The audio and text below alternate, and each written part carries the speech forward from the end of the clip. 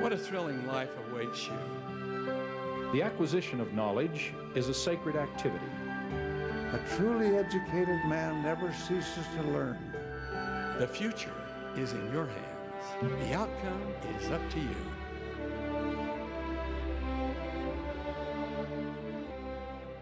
This BYU devotional address with Larry Howell was given on June 7, 2011.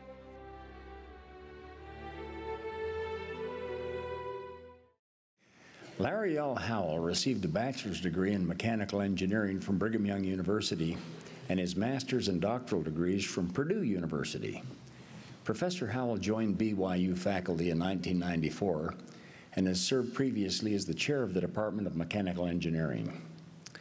Dr. Howell is a fellow of the American Society of Mechanical Engineers, the past chair of the ASME Mechanisms and Robotics Committee, and a past associate editor of the Journal of Mechanical Design. His research has been recognized with the BYU Mazer Research Award, among others. He is originally from Portage, Utah, and served in the Finland-Helsinki mission. He is currently serving as bishop of his ward. He is married to Peggy Rhodes, and they have 4 children. And now we'll have the opportunity of hearing from Brother Larry Howell.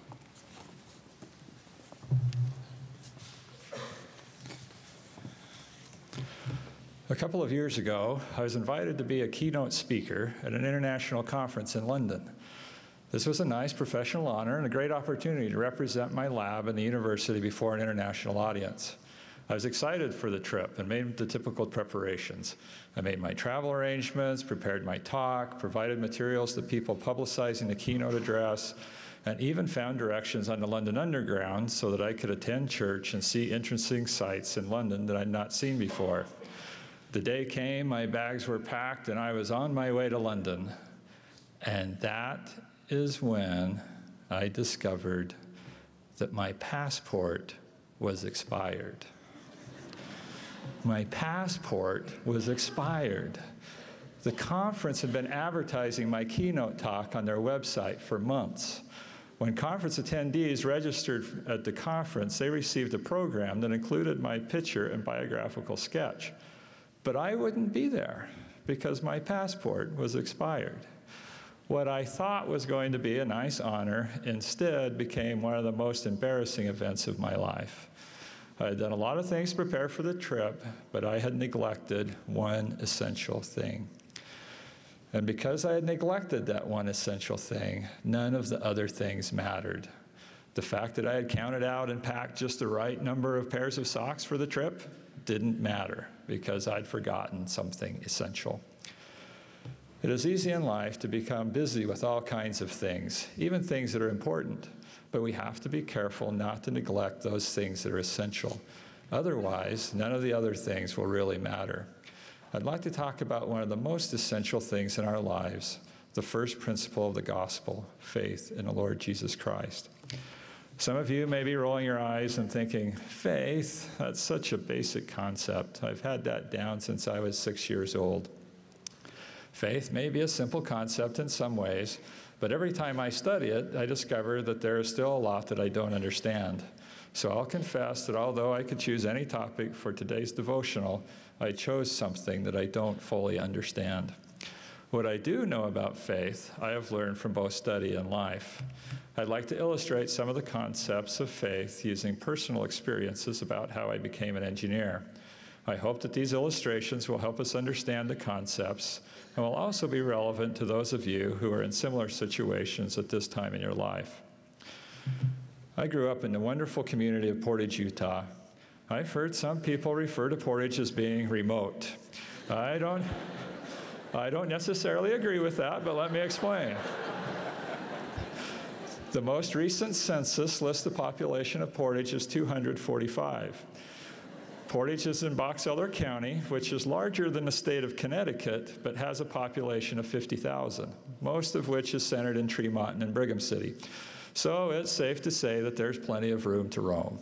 And that's exactly what my friends and I did growing up, roam in the mountains, hiking, backpacking, and camping. Often I would be with friends, but sometimes I would go alone to ponder, pray, and just enjoy God's creations.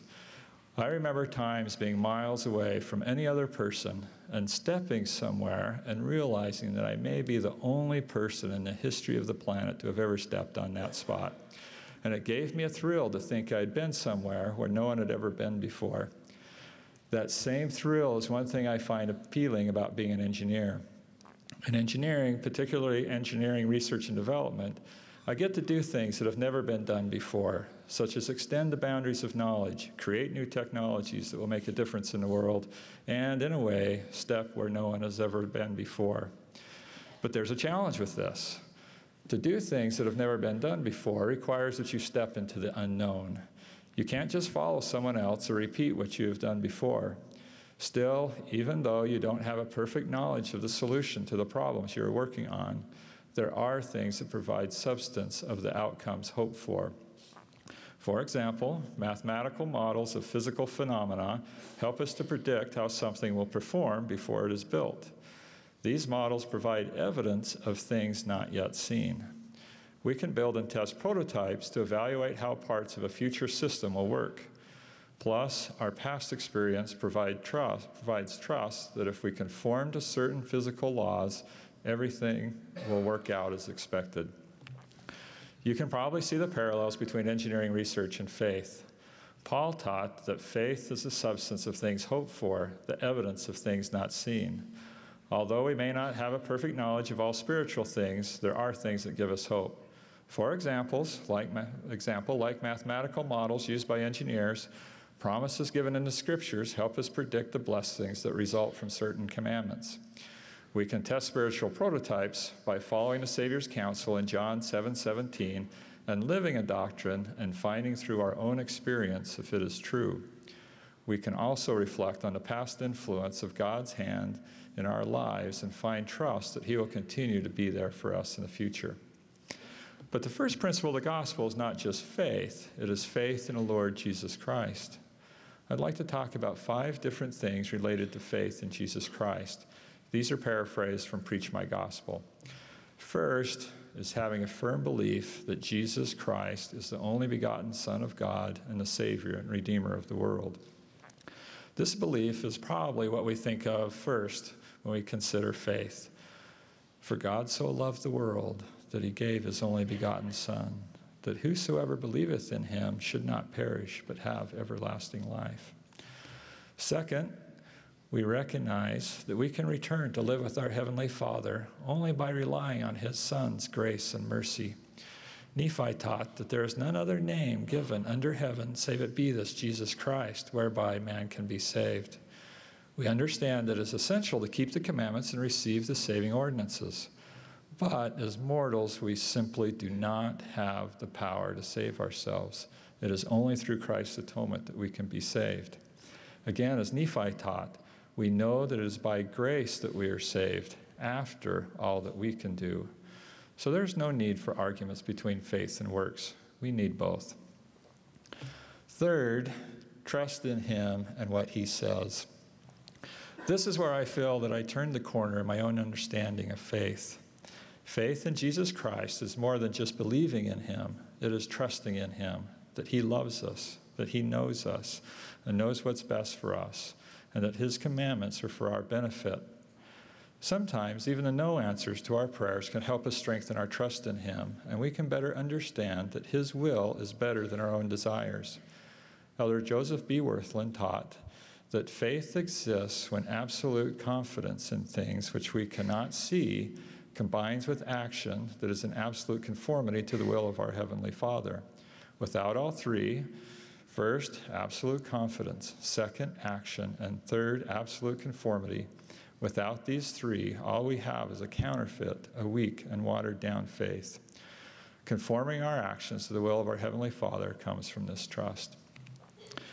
Let me tell a story to illustrate the importance of trusting in God's will over our own desires.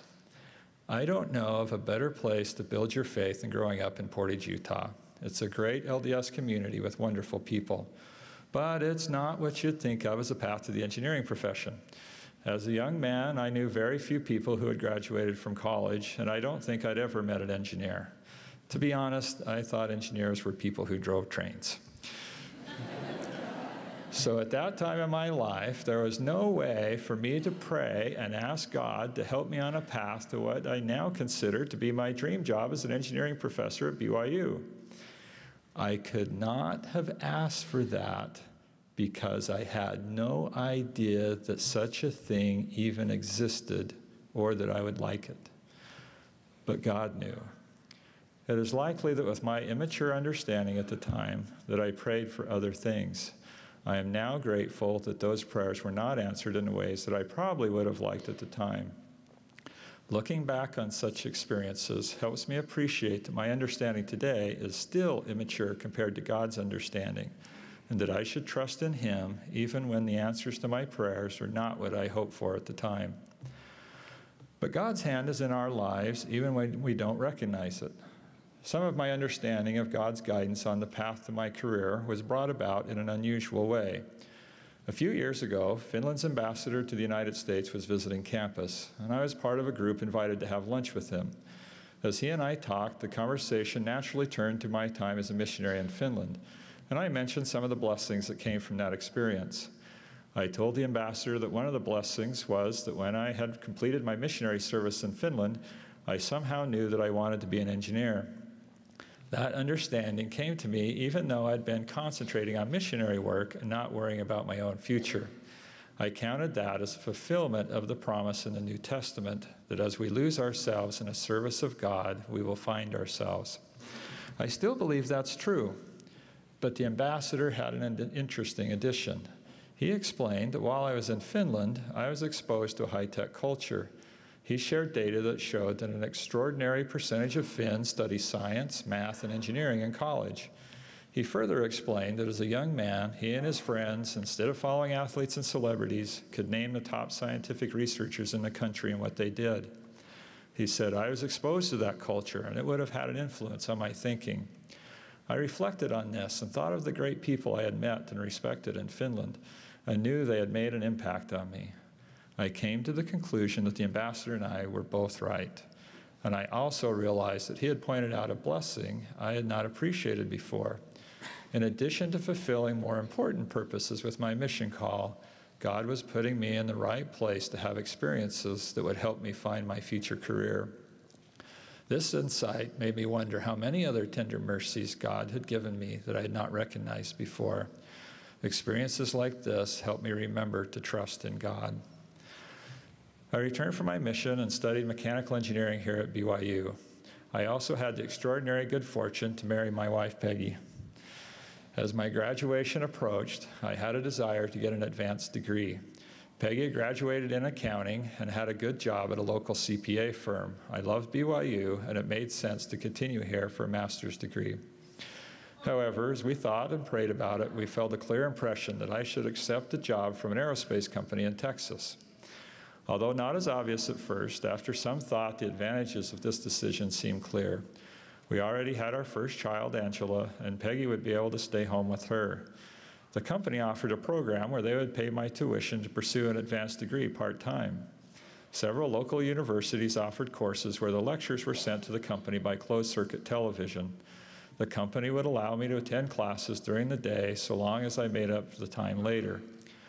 Another advantage of the job was that I would be an engineer on the design of the YF-22, the first prototype of what would become the U.S. Air Force F-22 Raptor. This was an unusual opportunity for a recent university graduate, and it was right in line with my love of doing new things. Our family moved to Texas, and I had a great work experience, but it was also intense. It was a secret defense project with a tight deadline, and I was required to work over 60 hours a week. I had responsibilities of a church calling and a growing family, and taking classes was just not feasible. I was disappointed and maybe even felt a little picked on. We were trying to do what we felt was right and follow the promptings we had received, but the goal of getting an advanced degree wasn't working out. It turned out, once again, however, that God's plan was much better than my own. By taking this job, not only did I receive great work experience, but the long hours also came with overtime pay that we were able to save for a down payment on a house. Or so we thought. Having those funds in the bank gave us courage to eventually pursue graduate work full-time. So our family, which by then included our son Travis, moved to Indiana, where I pursued an MS and PhD at Purdue University. Having those doors opened gave me the educational experience that I needed to pursue my current career. By the time I finished my PhD, our third child, Nathan, had been born. And as you might imagine, there are many other miracles and tender mercies required before I graduated. I wish I could say that I had the faith in Christ that helped this happen. But I can say that the experience, and others like it, provides opportunities to reflect and see God's hand in my life, and those experiences strengthen my trust in Him. When things appear to not be going my way, I can reflect on these experiences and trust Him and His will. Fourth, we know that He has the power to keep His promises. His promises are really quite extraordinary. For example, consider the resurrection. Once someone is dead and buried, there is no power on earth that can bring them back. There's no science, there's no medicine, there's no engineering, there's no physician that can get that done. And yet we know that through the power of Christ's resurrection, our loved ones that have gone before us will be resurrected, and we will have the opportunity to be together again. It gives us hope for the life after this life. As Alma taught, the spirit and body shall be reunited again in its perfect form. Both limb and joint shall be restored to its proper frame. Now this restoration shall come to all, both old and young, both bond and free, both male and female, both the wicked and the righteous. And even there shall not so much as a hair of their heads be lost, but everything shall be restored to its perfect frame. Now that's an amazing promise. While the resurrection conquers physical death, Christ also promises that through His atonement we can overcome the effects of spiritual death and that we can be forgiven of our sins. Sometimes it may be harder to believe that our sins can be forgiven than that our bodies can be resurrected. But Isaiah said, "Though your sins be as scarlet, they shall be as white as snow. Though they be red like crimson, they shall be as wool." Some people feel that forgiveness applies to other people, but not to themselves.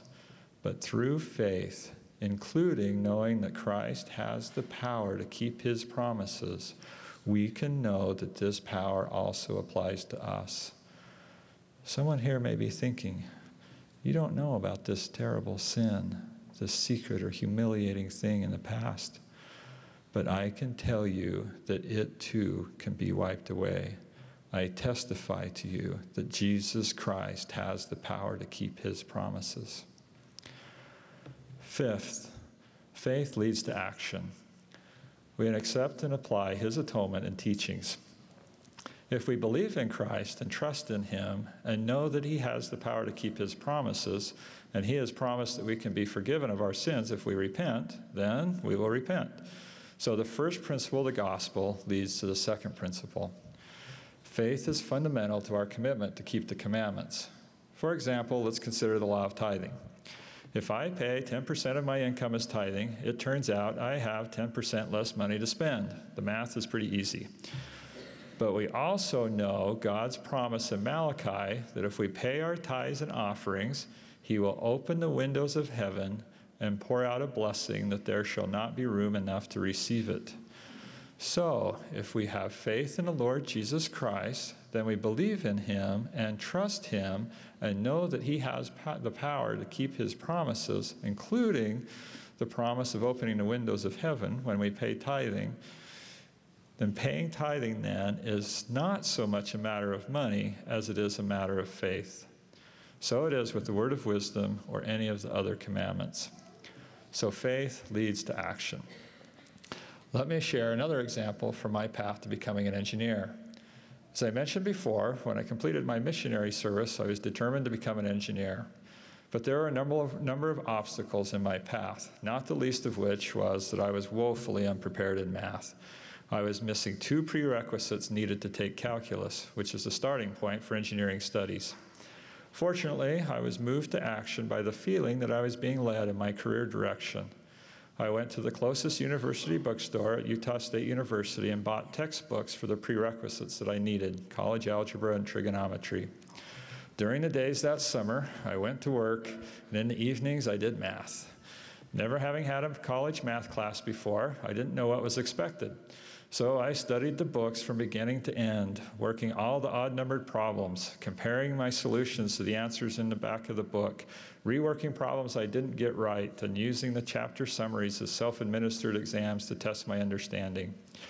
When fall semester approached, I was nervous about taking calculus because I'd not had official courses in the prerequisites. I made an appointment with a math professor, told him what I had done that summer, and timidly asked if he thought I would be prepared to take calculus. He leaned back in his chair, gave me a curious look, and said, "I think you'll be okay." Some of you, after hearing of a summer like that, are thinking that it's not as surprising that I became an engineer as it is that I got married.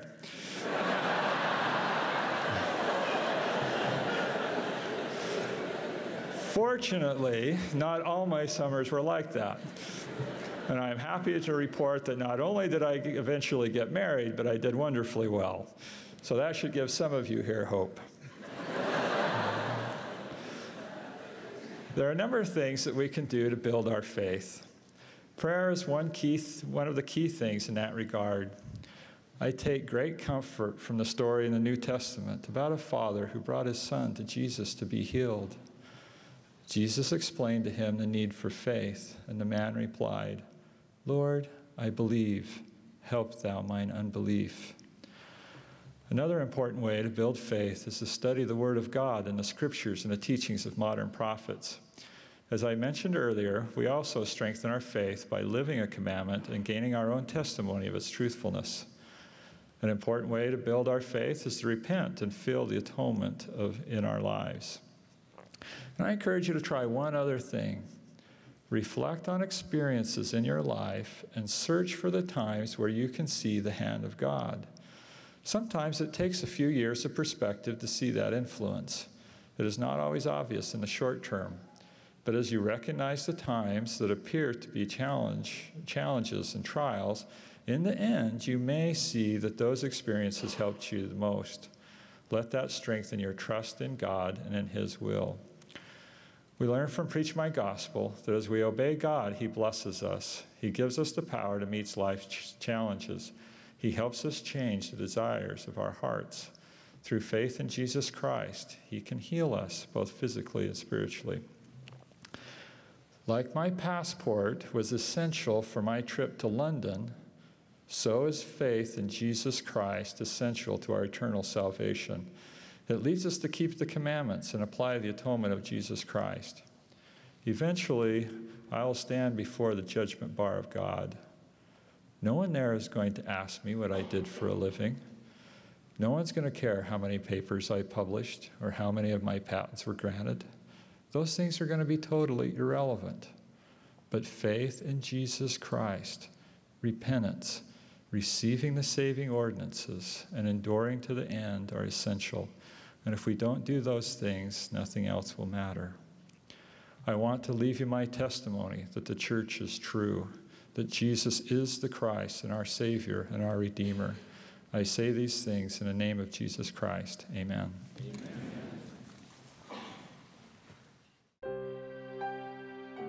This BYU devotional address with Larry Howell was given on June 7th, 2011.